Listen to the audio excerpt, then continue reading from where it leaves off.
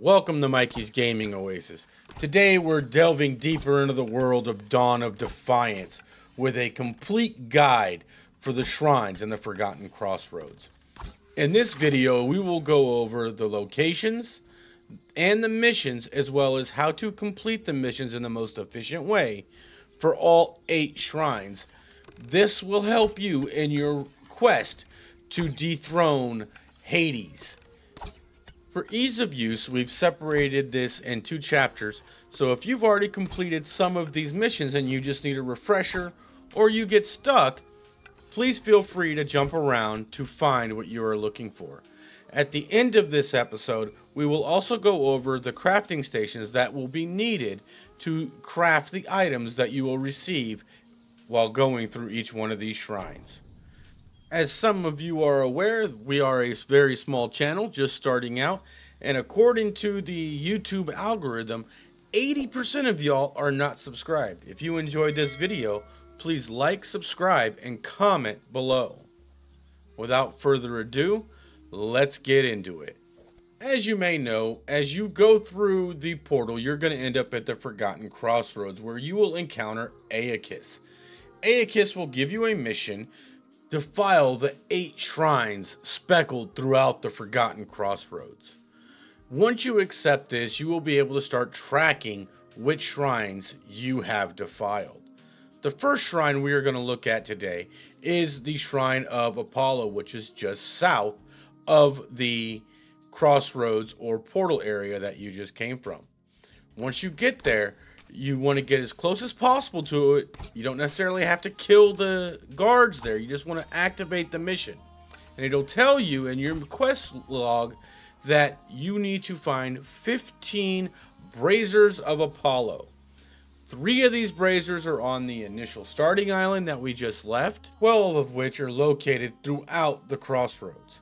To activate each Brazier of Apollo, you will need 20 ambrosia dust. So ensure that you have ambrosia dust on you. As you know, there's 2 ways to get them. The best way is from the crystals and in the grinder. Once you activate the last brazier, it'll give you this sign here. Then you can go back to the Temple of Apollo, access it, and kill all the guards first, of course. Access it, and you will see a chest on the right. On the right is going to give you 2 items, one of which is gold, the other is the Voyager Centurion Helm recipe. Once you defile the altar, you will also receive another recipe. In this case, it is the music box recipe. The Shrine of Hera is located in the southeastern portion of the map, as you see here. As with all shrines, you don't necessarily have to kill all the guards. You just have to get close enough to activate the mission, in this case 10 pomegranates. The pomegranates are located on the eastern side of the island, pretty much right across from your starting point. While the mission says to only get 10 to contribute, I highly recommend taking down the entire grove. You'll get around 100 pomegranates. The reason for this is the pomegranates are needed for other recipes throughout the game. The pomegranate trees also give you hardwood. Not hard risen, just hardwood. Once you've collected your pomegranates, you go back to the temple and you take out the guards again. And then when you enter the shrine, you will see again a chest and the shrine. In this case, you will get another 2 recipes out of here. You will get the Voyager Centurion cloak and chest piece, along with the Vengeance elixir recipe. The Shrine of Zeus is located just southwest of the portal area that we started at.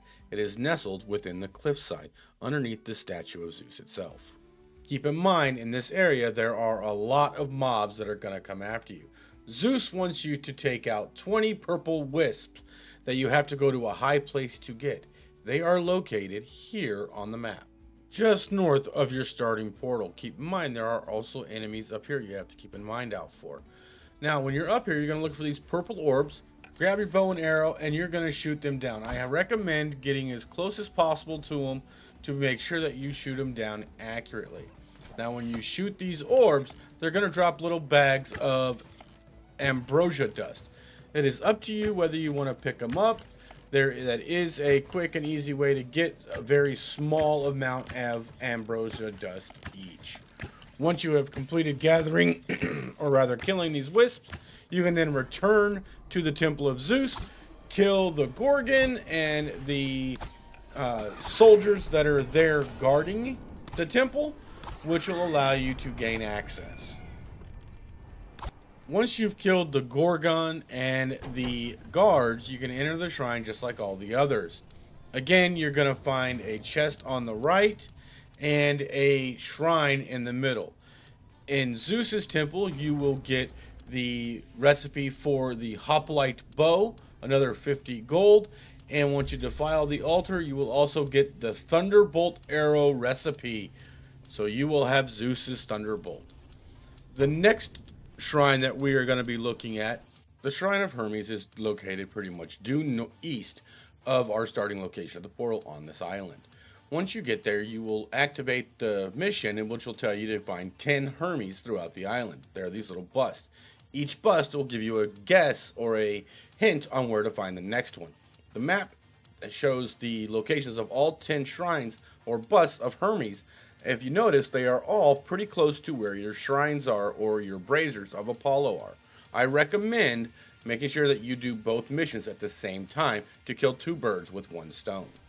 As with all the shrines, once you complete your mission and find the 10 statues or busts of Hermes, you can then kill the guards and enter the shrine to defile it. You will receive the hoplite shield recipe and 50 gold for completing this mission. Unfortunately, with this one, you do not get a recipe for defiling the altar.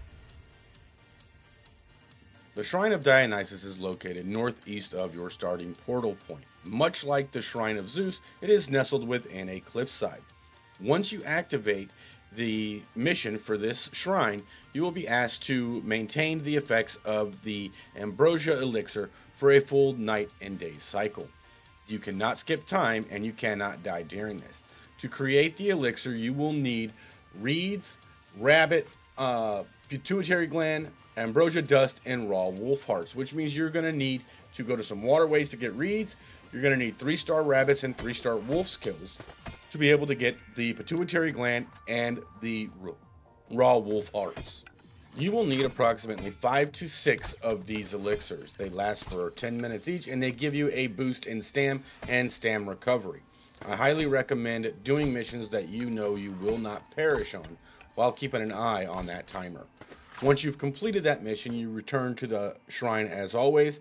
Once you enter the shrine and defile it, you will see that it is set up very similar to Zeus's. In this particular shrine, you will receive the recipe for the Voyager Centurion bracers, which go on your arms, another 50 gold, and you will receive the Resurrection Elixir recipe.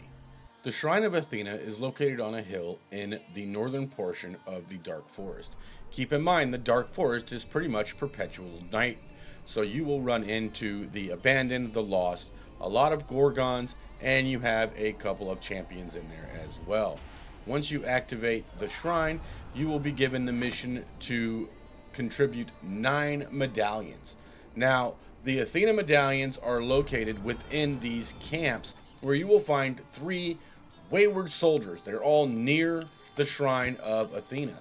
As you kill these soldiers, for each camp you will get 3 Athena medallions.